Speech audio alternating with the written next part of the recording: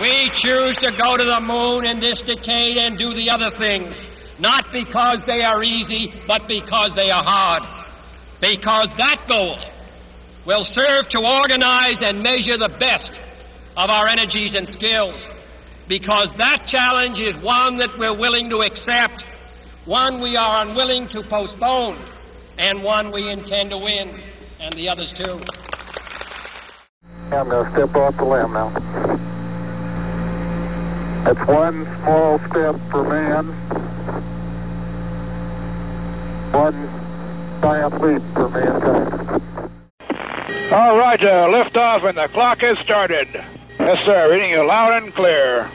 I feel the liftoff. The clock has started. Roger. Okay, Houston, we've had a problem here. This is Houston. Say again, please. Houston, we've had a problem. We've had a main beam plus undervolt.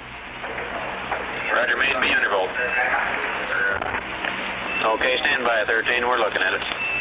Discovery, Houston, we're still looking at it. Discovery, nominal MECO, ohms 1 not required. This is a new and strange environment at first.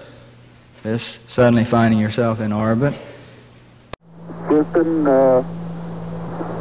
Tranquility Base here. The Eagle has landed.